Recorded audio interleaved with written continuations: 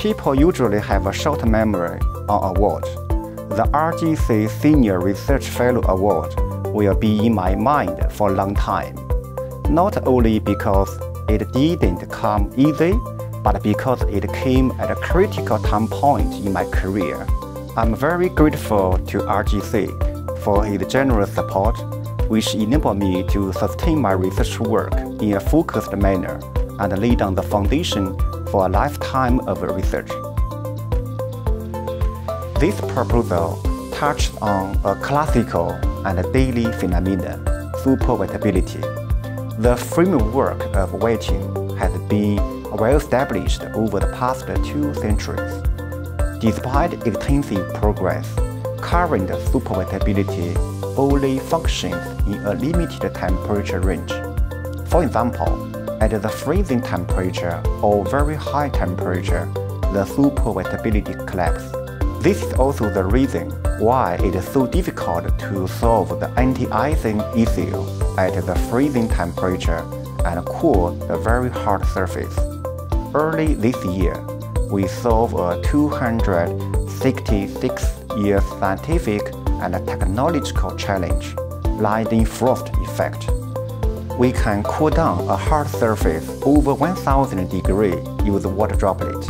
This project aims at developing new strategies that can fundamentally resolve the challenge encountered in conventional surface design to display intriguing superwetting even on extremely freezing and hard surface, thereby beneficial for many applications, especially in anti-icing and thermal cooling. By nature, this project is very close to our life. On the other hand, it is also hard to find a new surprise and make breakthrough easily. Working on this project will enable young researchers to address old problems with new angle and solve new problems with new solutions. Eventually, they become innovative and forward-looking. The most critical roles and responsibility of a senior researcher are to work with students to discover, innovate, and create new knowledge, process, and products that are beneficial to the society. The keys to leading a team are about empowering team members and bringing out their latent potential so that they can achieve something much bigger than what they expect. Everyone has uniqueness and it is important to leverage on it.